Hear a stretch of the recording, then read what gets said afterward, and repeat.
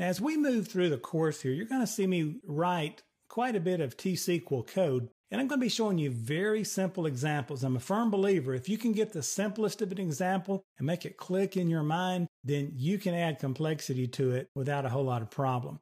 So I'm going to write quite a few samples for you, and you can watch along, you can work with me, but I'm also going to make this available to you in the working files folder.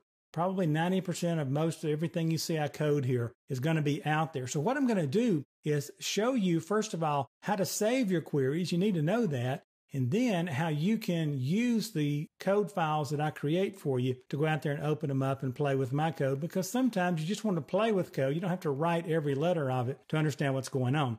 So here's what we're going to do. I'm going to jump out to the SQL Server Management Studio, and we are going to take a look at just creating a very simple little query, and then I'm going to save that. And so notice I'm going to do new query. And we're connected to AdventureWorks 2012 here. And don't worry about all this. You're going to learn it all later. But I'm going to write a query. Select first name from person.person.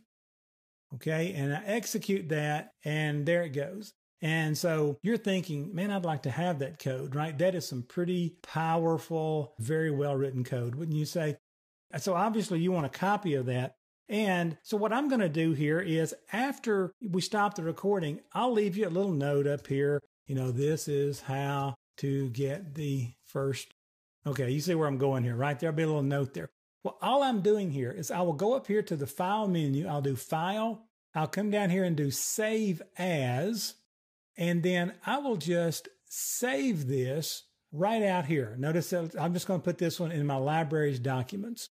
Okay, and it's called SQL Query 3. Well, I'm going to do a simple first name query. All right. So I will say something like, you can look in the working files folder and take a look at this code.